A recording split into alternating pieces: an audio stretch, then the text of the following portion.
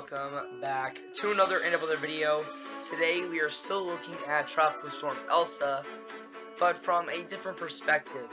So today we're looking at the NAM 3km model, just to get a different model's point of view, other than the HWRF model. So if you like this video, make sure to like, comment, subscribe, and hit the bell. Now let's get right on into it.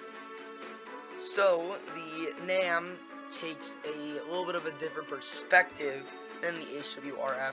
The HWRF has been very bullish on the storm, taking it to I think we've been seeing Category 2, Category 3 consistently from that model.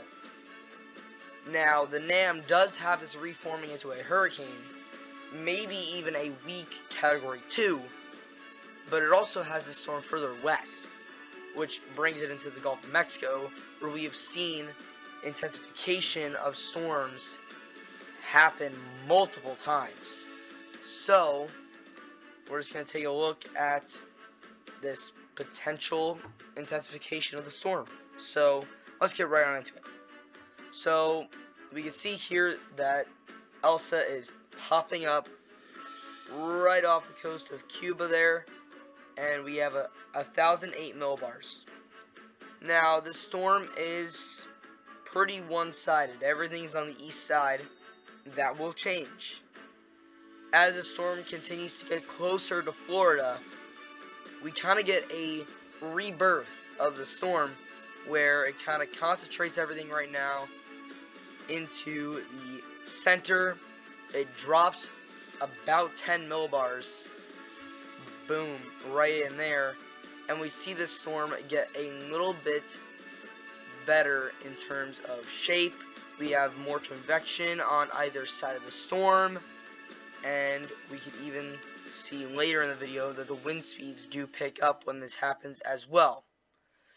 Then the storm continues to remain in the eastern Gulf of Mexico and make landfall in Florida pretty far north. And then we can see that the model run does end.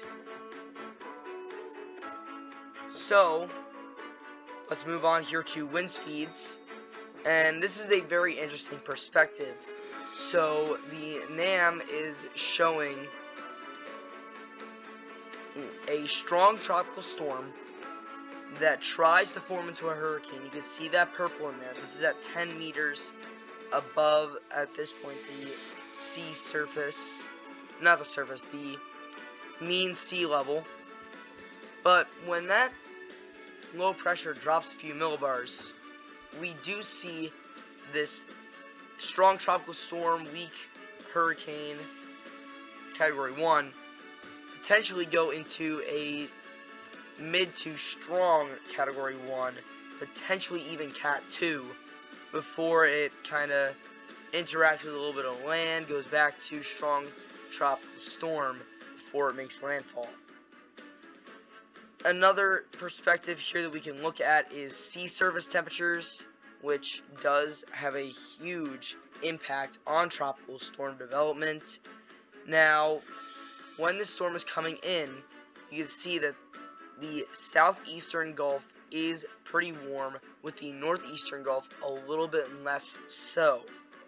So it does make sense that this is going to strengthen a little bit while over the southeastern Gulf other than the northeastern Gulf. So everything kind of plays to the sea surface temperatures there. But I think that we're in for a doozy more than the National Hurricane Center is showing.